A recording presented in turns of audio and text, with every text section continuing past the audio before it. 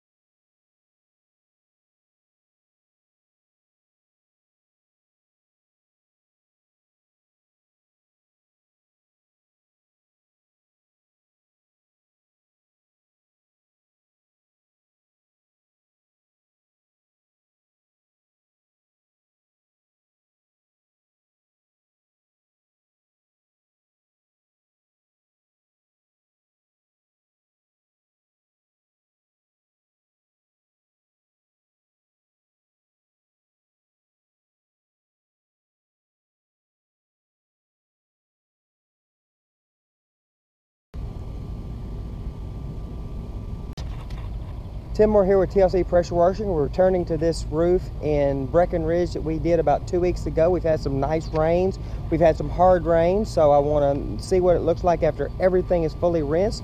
We had to do this roof twice. That's how bad it was, but we never used any pressure on this roof.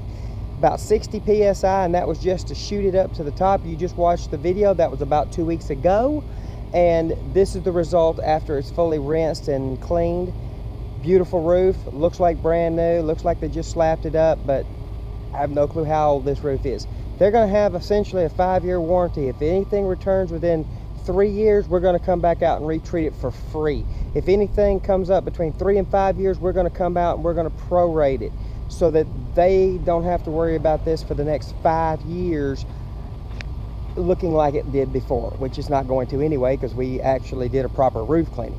We didn't use a pressure washer wand on this. We didn't use surface scrubber on this.